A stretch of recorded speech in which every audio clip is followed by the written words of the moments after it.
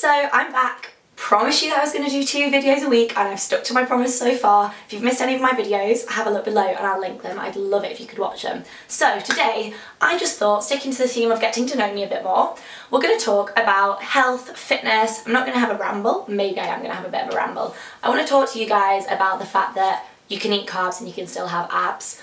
There's loads of hidden sugars in things. I want to tell you about my mantra, about the fact that I eat loads and I eat more rather than eating less. It's all about eating better. I guess I just want to talk to you about that from a real girl's point of view. I'm not a trained professional. If you're looking for a trained professional, I'll link one of my friends below. She's awesome, Carly Rowena, worth checking out. But if you're just wanting my point of view, this is kind of my mantra when it comes to health and fitness. So I'm going to talk through a few tips that should help you feel motivated this autumn, because when it's cold it's so much harder to work out and the hardest thing to do is getting to the gym, but once you're there it's fine. So I'm going to hopefully motivate you, make you feel better, make you want to work out and give you a few quick and easy tips and tricks that you can do that will make working out so much easier and also staying healthy easier. So let's go! Tip number 1. So simple, drink water. I say it all the time. I don't do as much as I should do, but there's so many easy ways that we can do this. So my easiest way is to carry a bottle with me. I actually have a Brita bottle literally down there, which is amazing. It means that the water's always filtered, and because I have this huge bottle of water in my bag, I have to drink it.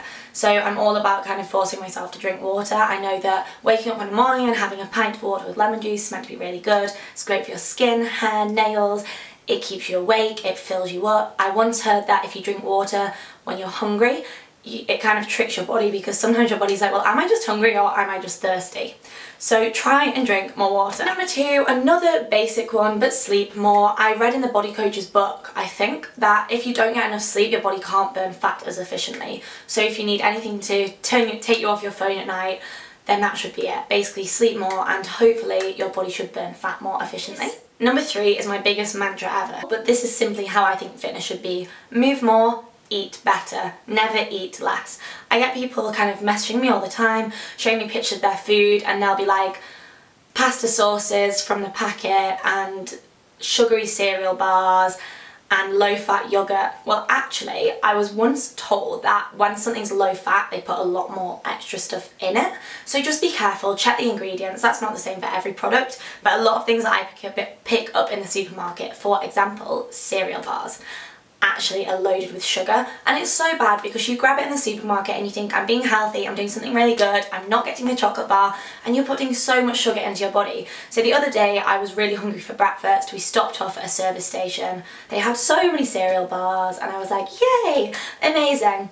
I went and looked at the back of them all. They're kind of, they don't say they're healthy, but we're kind of tricked into thinking that they're healthy, and they had so much sugar in. We're talking a 25-gram small bar had like 17 grams of sugar in. That is just ridiculous. I mean, I am not someone who is refined sugar free. I like sugar, but if I'm going to eat my sugar, I'm all about having my sugar in the right way. So I'll have a bar of chocolate, or I'll have a hot chocolate, or I'll have a big slice of cake.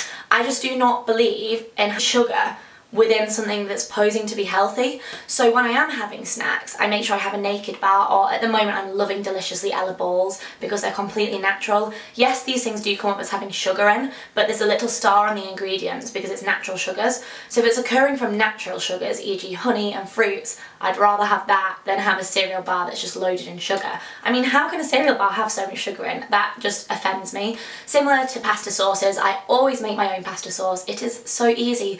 Literally get some tomatoes, blend them up, or mix them in a pan, add some herbs, you pretty much have a pasta sauce. It's the easiest thing you will ever make, a tomato pasta sauce, but apparently the ones in the supermarket have so much sugar in. So I just think there's tiny things you can do that make losing weight or staying trim so much easier, because just make tiny choices like that. So that takes me on to point number 4, small choices. Little things like not having fizzy drinks 3 times a day, or opting for water, or getting gin over white wine. I mean, I do love wine, but I do tend to go for red wine now just because it's got a few more antioxidants in, apparently. Obviously gin's bad for your liver, so it's all about balance.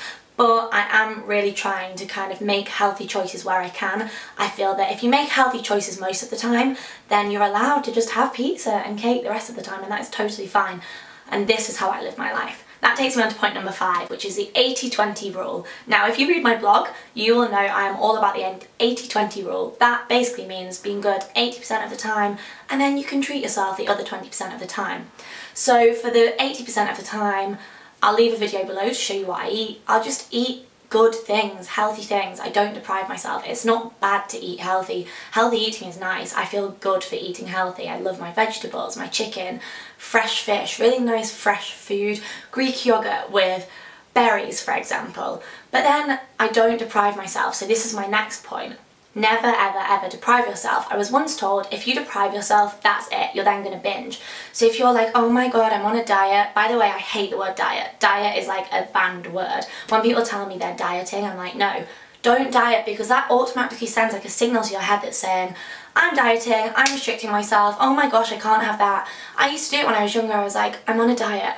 You're not on a diet, it's a lifestyle choice. You're eating healthy, you're choosing to be healthier, and it's a really positive lifestyle choice, and it means that you can have balance in your life. So it means that on a Saturday night, if people are having pizza, you can have pizza because you've worked out, you've eaten well for most of the week, so pizza is not going to kill you, pizza's not going to make you fat. Just make sure you work out the next week, continue moving more, and just eating well for the rest of the week. And I think, actually, I've read on Facebook and on a few blog posts people talking about how, why do we call these things kind of like treats and cheat days? And I guess it's right, a Mars bar isn't a bad thing. Pancakes loaded with chocolate, it's not a bad thing, it's just something you should have in moderation. So we need to stop looking at things that are naughty as naughty, because yes, they're full of fat and sugar, but we can still have them, particularly if you're working out loads. I mean, I work out 5 times a week. My body is like, I want a chocolate bar, and I'm not going to deprive my body, because then that's when I binge. So I just think it's really important to realise that balance is essential. If you want a chocolate bar, that is totally fine. If I want to have a chocolate bar, that's fine, I'll go and have a chocolate bar. I'll just make sure that I go to spin the next day, and then I don't feel guilty about it. But you shouldn't ever feel guilty for eating anything. Anyway, it's all about moderation. So next point, I feel like we're on number 6, number 7 now, totally lost count. Walk everywhere, use your legs. This is the one thing I do to really make sure that I'm kind of optimising my body when I'm busy. I'm running around meetings in London and I'm stressing out because I've not been to the gym, I've had a few days off. So I decide to just walk between my meetings. Yeah, it might be a 30-minute walk, but if I power walk, I can do it in 20.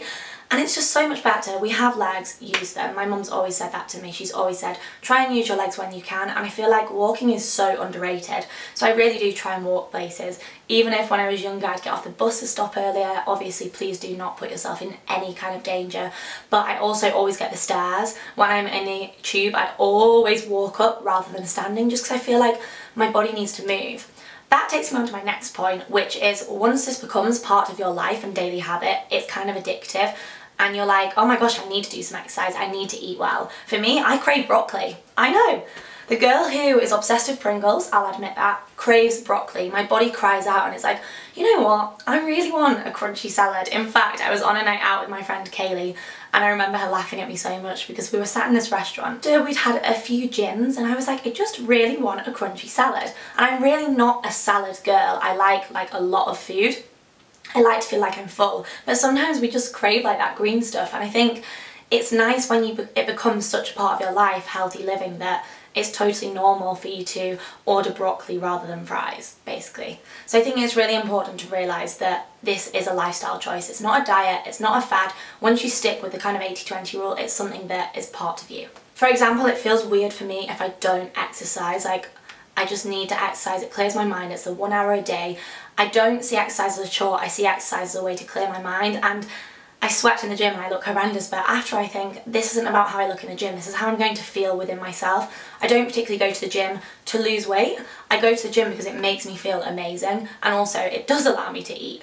So yeah, I just love working out, and I think everyone can learn to love working out because it makes you feel so good. Why wouldn't you love something that makes your body feel so strong? Speaking of bodies, just a quick one, this is really interesting. So I go to David Lloyd gyms, and my next point is that body weight does not mean health or unhealthy, if that makes sense. So I stepped on the scales and I avoid the scales. I don't believe in the scales, and this is why. Stepped on the scales and they told me I gained weight. So it kind of mapped my progress. And on my progress body composition score thing, it was like, yeah, you've gone up And I was a bit disheartened. I was like, what? Oh, maybe it's because I went to the Maldives. I've actually put weight on, wow. But then I looked and my muscle percentage had gone up and my body fat had dropped down, but my weight had gone up.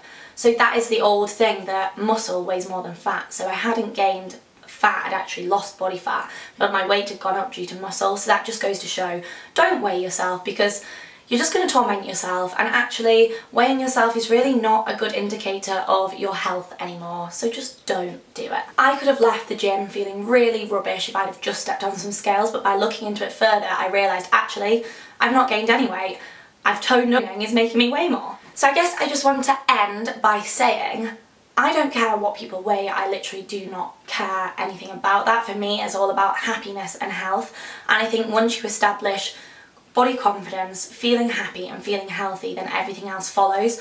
So for me, little things like, if I want some Pringles, I'm gonna have the Pringles. If I want some pick and mix, I'm gonna have the pick and mix. But it is about balance. And as I said, once it becomes part of your everyday routine or your life, for example, even if you're just walking to the bus stop and you power walk for 30 minutes on a morning, that is better than nothing. Like I said, it's all just about moving a little bit more and eating better. Never eat less, just eat better. Your body doesn't want to be deprived. I always say to people, use your body as a car. A lot of people skip breakfast, and my mum always brought me up to never skip breakfast. Your body is a car and your body needs fuel. You need fuel to do the things. I was actually told by a personal trainer at David Lloyd that even if we're doing nothing all day, our bodies are burning energy just by doing bodily functions. So you need to fuel that car. And the better you fuel it, the more efficiently you'll perform. So I think if you start looking at your body as a car, and you realise you really need to put that petrol in, fuel it up, then you'll be good to go. So I really hope this helps. Just a little kind of my thoughts about fitness. I think, yeah, Instagram is a wonderful tool, but it can be dangerous sometimes. People talk about fad diets and fad shakes and all of this stuff, and I'm all about 80-20, balance, moderation, no fad diets, say goodbye to the scales, say goodbye to fads. And if you want some genuine help, speak to someone who is a professional. But thank you so much for watching. I'd love to know in the comments how you feel about health and fitness. What's your kind of thoughts towards all of this? And leave any video suggestions below as well, because I want to film some more stuff for you guys. Thank you for watching. Goodbye.